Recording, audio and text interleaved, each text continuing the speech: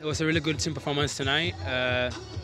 Obviously, we're coming home from a really tough road loss, and it's good to just kind of bounce back and be back where we want to be, where we're winning games home and away. I thought tonight was a really good team performance.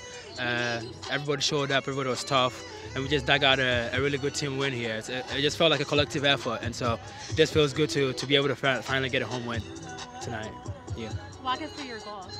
I just stayed in the play. I felt Kai put in a first good ball, and the ball went wide.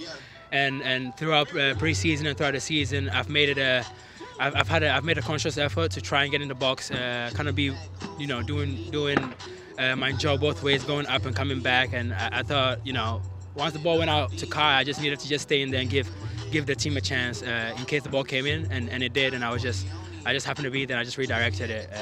It's just one of those goals that you just like it to be at a good spot at the right time. I feel like the game was pretty back and forth, especially with the final score. It shows that. How did you feel how the energy felt throughout the game? I thought it was obviously a pretty good game. I felt the fans really enjoyed it too. Being on the field and being a part of games like that is where you really kind of see who has the mental toughness and the character to be able to withstand adversity like that. And I thought the team tonight showed what the club is about and what our coaches preach. And so it just feels good to get this win and kind of go back in on Monday and be able to build up on this win. So it just feels good. It just feels good to be able to get one at home. How did you feel about the home crowd today? I love the home crowd, and I think honestly tonight we needed the 12 man, and it was amazing. After the game, you could see the boys were really excited to go thank the fans, and it just feels good to have support in the fans.